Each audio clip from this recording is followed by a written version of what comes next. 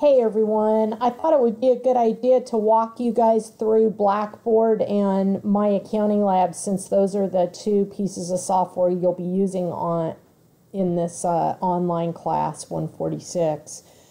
So for those of you who are not familiar with how to access Blackboard, you go into the MiraCosta website, miracosta.edu. You'll see Blackboard as a choice in the upper left-hand corner.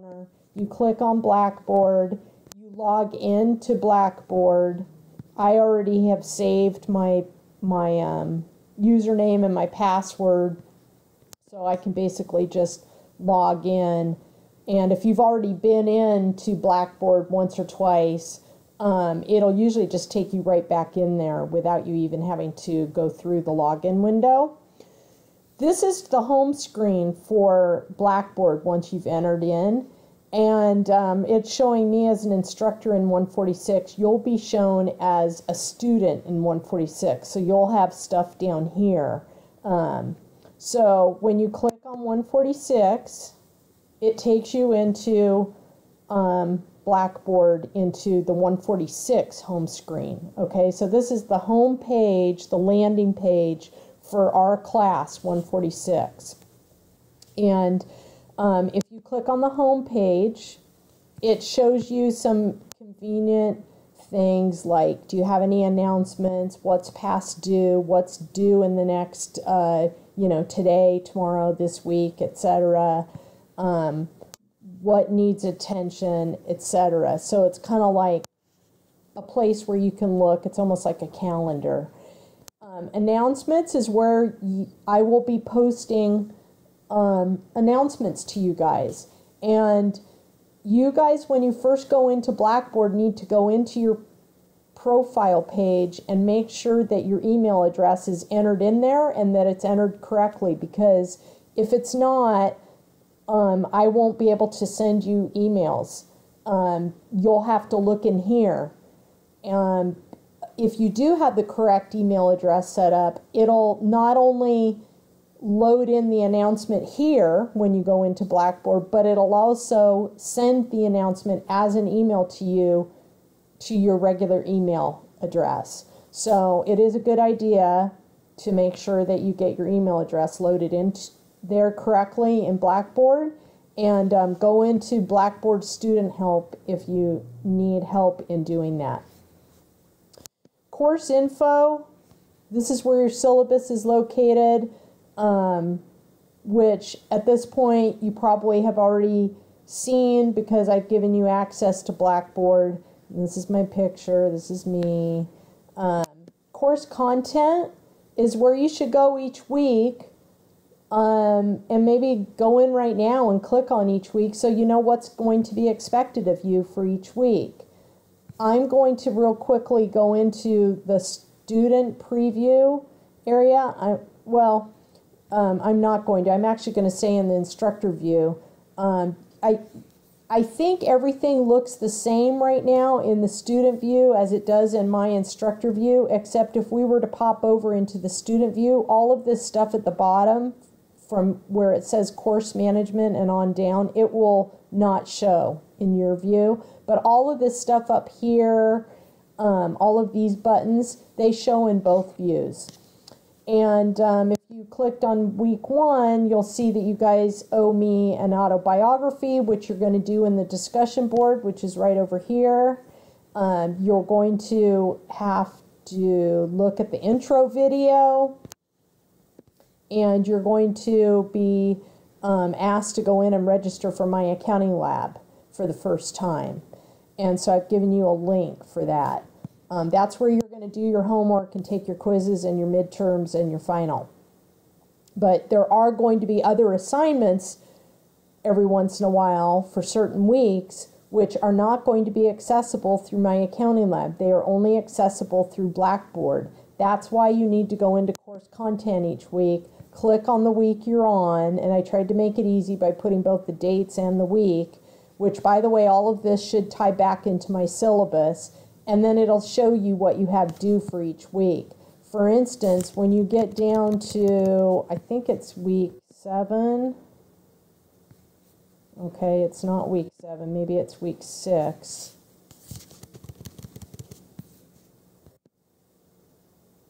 In week 6, you guys have a partnership tax return that you have to complete. So I showed you here, I told you here in a little email what you have to do. Here are all the attachments, the problem facts, which will give you the name of the partnership and the, you know, all of the income and expenses that you're going to be putting on the form.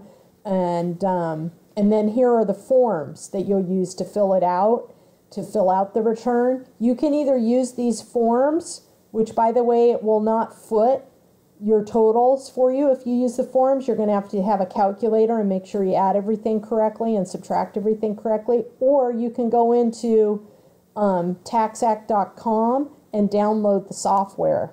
And I'll show you in a minute a way to do that. Okay, so that's course content. Make sure you're going in there every week. Discussion board, as I said, is where you're going to add your, you're going to load in your autobiography. Everything in discussion board can be seen by everybody else, I believe. There might be a way to make it private, but it's basically where we as a class get together virtually and have discussions with each other. So you'll put your autobiography here. There's going to be another couple of extra credit assignments that are worth, I think, 10 points each, where I'm going to ask you to discuss something. And I don't have that figured out yet, so it's not in here. But this is where you will do that, okay? That's where you'll do that work.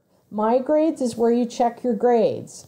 And right now there's not a way to look at this, but once I make this available to you guys and I've gotten everything loaded in, you'll be able to see your grades for each week here.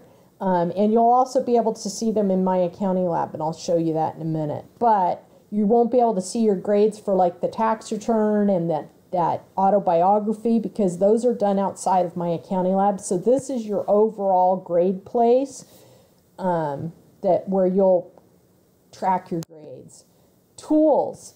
And right now we're in the instructor view, so I'm going to go into the student view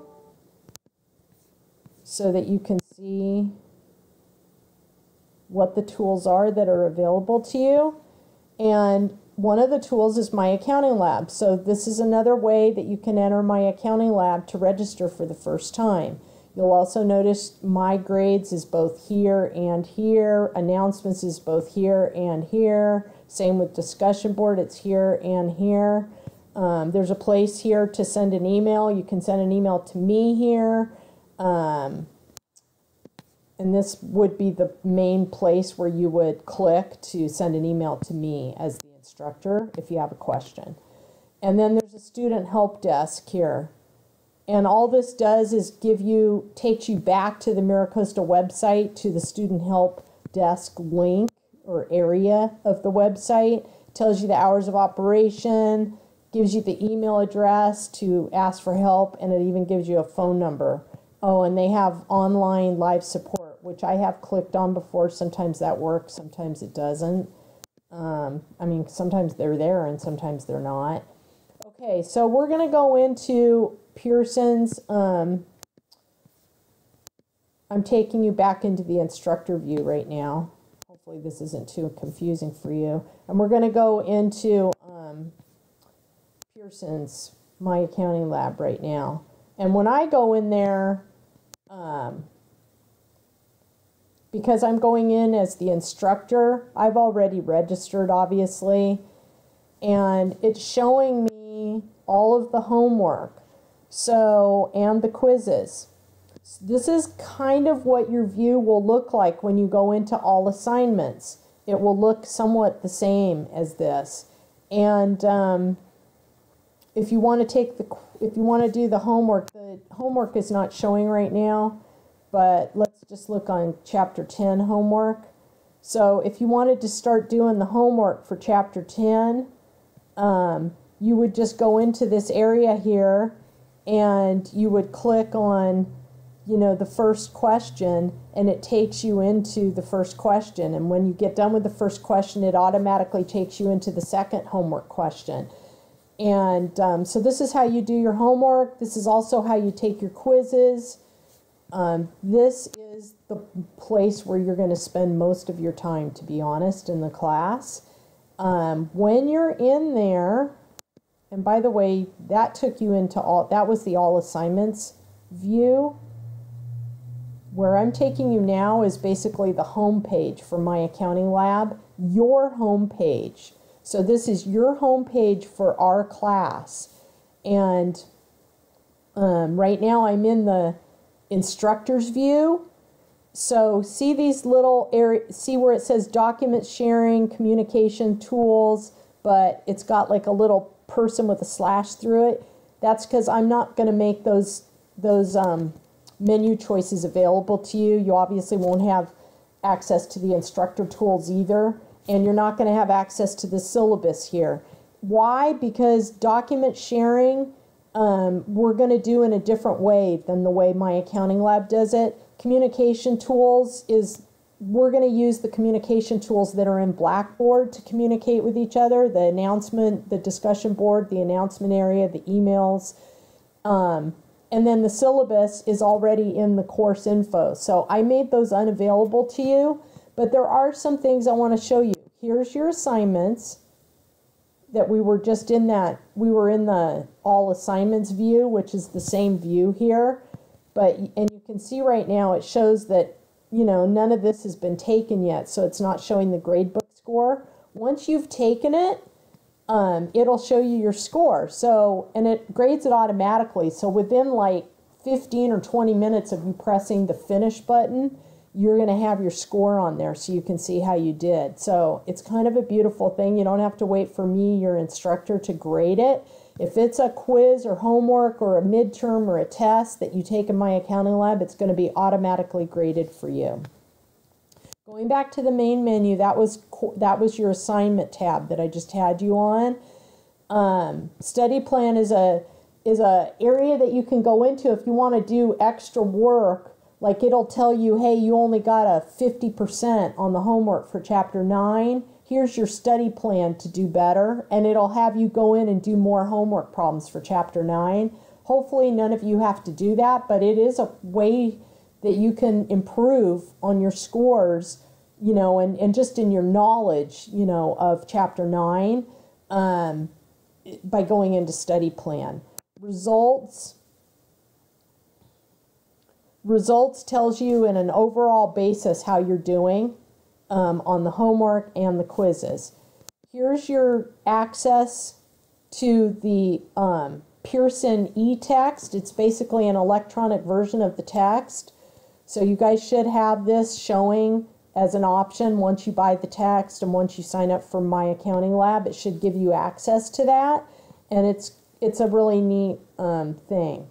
Actually, a tool that you can use like when you're out of town and you don't have the text with you, you can go into that e-text and still get your homework done.